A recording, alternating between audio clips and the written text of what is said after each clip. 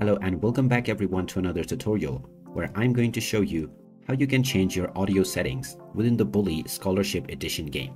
So let's get started right away. First of all, open up the Bully Scholarship Edition game on your PC, and once you have started your game, you can immediately start playing.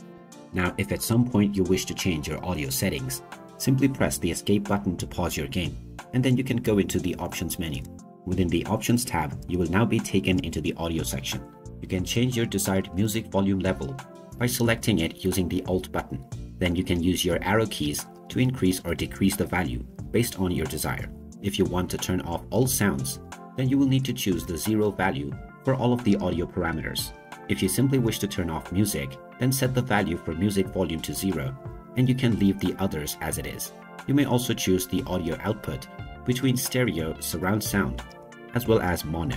Once you have chosen your desired option, press the left Alt once again, and you can now go back to your game with your chosen audio settings enabled. And there you have it. That is how easy it is to change the audio settings within the Bully Scholarship Edition game.